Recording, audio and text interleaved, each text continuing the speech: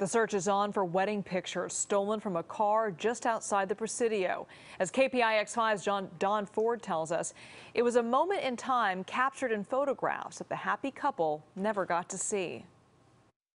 It was a crazy, exciting day. A storybook wedding for Giovanna Acosta. She and her groom married in a castle, San Francisco City Hall. The pictures, I assume, were beautiful and didn't get to see them. These photos are from family and friends taken with cell phones. The photos from the professional photographer she and her husband hired were stolen. After the ceremony, the Photox car was broken into and all the cameras were taken. The memory cards containing the wedding were in those cameras.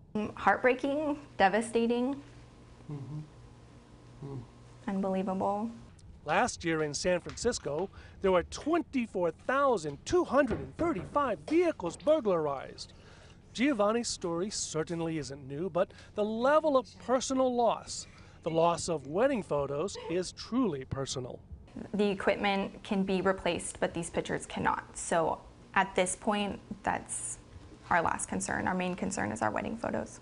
The photographer is reshooting the couple for free, but the magic of the wedding day is lost forever. In Livermore, Don Ford, KPIX5.